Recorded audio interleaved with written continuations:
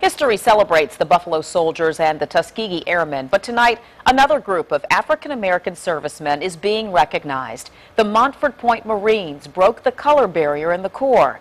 10 on your side's Art Kahn tells us how they are being honored. Art? Well, Nicole, most Americans have never heard of Montford Point. Thousands of black Marines trained there during World War II after the Marine Corps was desegregated. 63 years after the camp closed, 368 surviving Montford Point Marines have been awarded the nation's highest civilian honor. 4 of them received their medals in Chesapeake today. The highest civilian honor paid for their dedication and sacrifice as members of the few, the proud, the Marines. The Montford Point Marines aren't more than veterans. They are pioneers. Pioneers for equality, pioneers for commitment, pioneers for service, pioneer for progression, pioneer for challenge.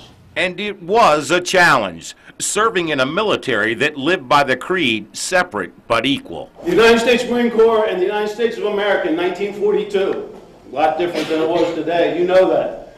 Jim Crow wasn't a name. Jim Crow was a bad practice. Separate meant not equal, even though separate was equal. These men met hostilities, discrimination, racial adversity, and despondency in a country and in a time. These men had to fight for the right to fight. A single gold medal of appropriate design. Their fight for equality and for the security of our nation was finally recognized as they were awarded replicas of the Congressional Gold Medal. Mr. Nathaniel E. Harris, Staff Sergeant, Portsmouth, Virginia.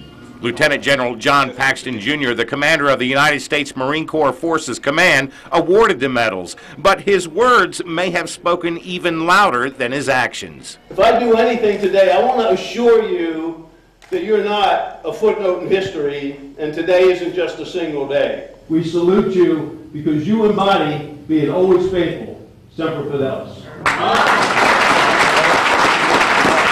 Thank you for coming, spending your time to show us some type of recognition, which was something that was definitely needed a long time ago. It should have been done, I'd say 70 years ago, but so many men who would have deserved this recognition are past and gone.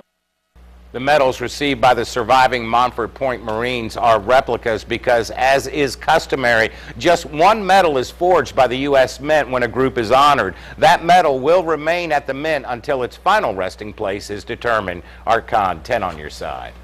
Montford Point was located at Camp Lejeune in North Carolina. Nearby Camp Johnson is home to a national exhibit honoring the Montford Point Marines.